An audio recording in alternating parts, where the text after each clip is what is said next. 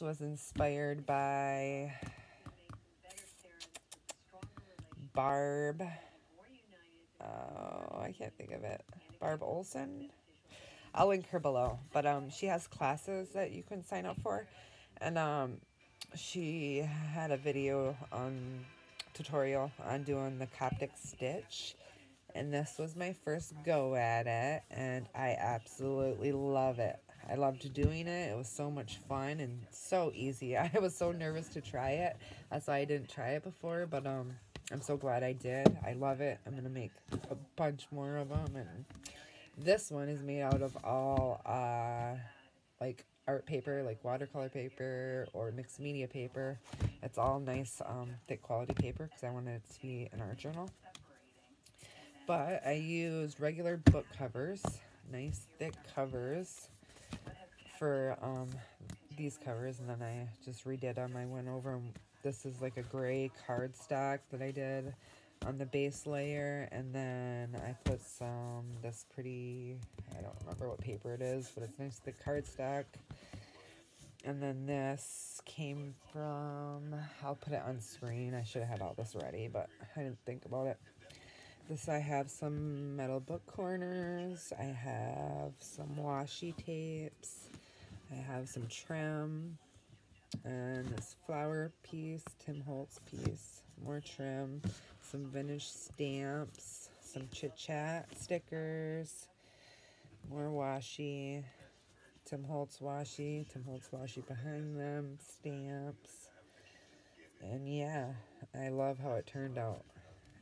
Very vintage looking. I just love it. So yeah, this I made from Barb's video, and yeah, I made a, I don't remember if she had hers as art journal, but that's what I wanted to make mine. And I did different paper throughout. Like I said, I have hang on a second.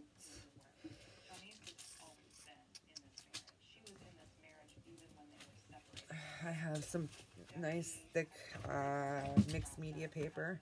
This one with the edges punched. I kept that at the top.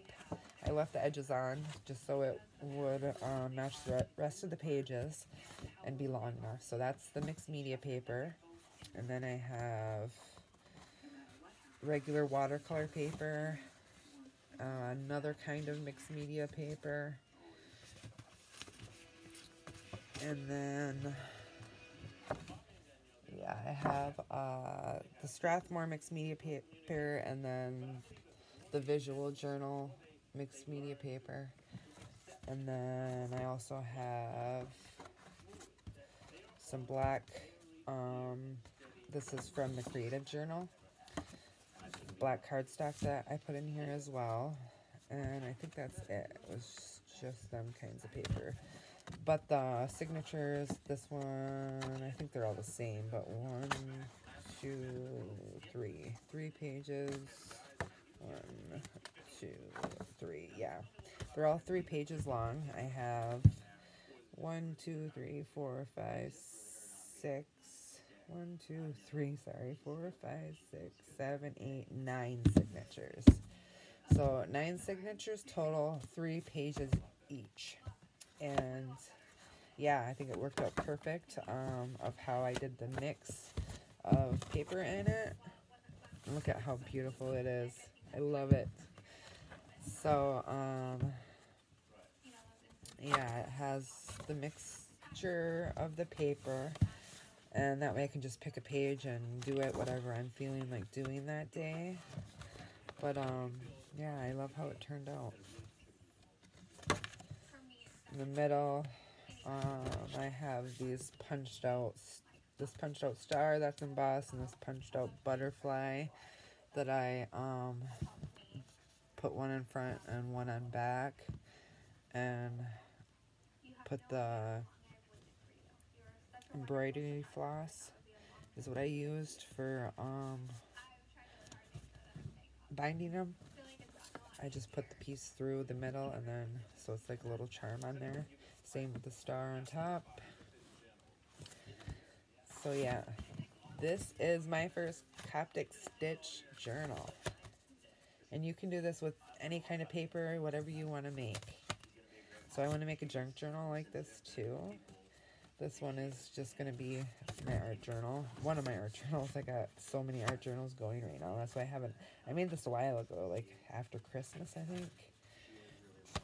And just haven't started it. I wanted to show it off too first, but I have so many other books going right now, art journals, that I don't need another one at this moment, but this is ready to go when I feel I might use this for one of my art journaling classes that I'm taking. I'm taking Wanderlust and Life Book, but I started doing some of the classes and other regular art journal books, but yeah, I might just do some pages in here too. But I wanted to share it with everybody. I hope you like it. Let me know what you think, if you've ever made one or what. But I was very proud of myself for doing it. I got the hang of it right away. It was easy to do. But that's pretty much the gist of it. I don't need to flip through every blank page, but you get it. It's pretty much the same thing throughout. But yeah, my first Coptic stitch. And what's cool about the Coptic stitch and the journaling this way, I just put like a blank. These are Martha Stewart label stickers. As they lay flat, whatever page you're on, it lays flat open. Doesn't matter where in the book you are, it's flat. And I love that. And it's perfect for art journaling, so that's why I wanted to make an art journal with that kind of binding. And then last but not least is this is also inspired by Jenny Belly. It's gluing the edges of your pages with scraps. And this is going to be a glue book. And I did the whole thing. So this book was is a Reader's Digest select edition. Yeah, but it was a pretty thick book. And I went through and did every 3 pages or whatever it is, rip out so many pages. Yeah, I went through and took out a bunch of pages. You can see the binding where it's missing evenly throughout, but it's it laid way flatter than this, obviously, as flat as the binding was, but gluing all that in there made it alligator mouth. And I might have to go through and take another chunk out, because once I start gluing stuff in, it's gonna wreck the binding. So I might just leave it, and once it gets too bad, rebind it or take some paper out and just make another book out of the pages I take out. So either way, it'd work. But yeah, I'll link her video, Jenna Belly's video below. But yeah, I thought it was an awesome idea, and I love the way that it made the pages look. Ain't that awesome? Just beautiful color. Look at that. So pretty. So yeah, all I did was I had a bunch of skinny straps, I had a bunch of skinny scraps, and a bunch of little scraps, and I just went through, and no matter what the sizes or shapes, I cut some down to make them smaller. But this first page, I have a leftover punched piece.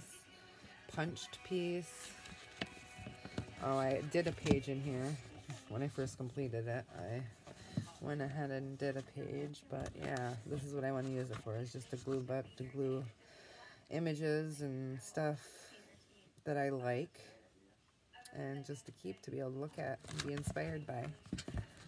So that's what I want to do with this, but that's the first page I had done already. And yeah, it was Happy New Year. That's when I did it, the beginning of the year. And yeah, I just went through and glued scraps down.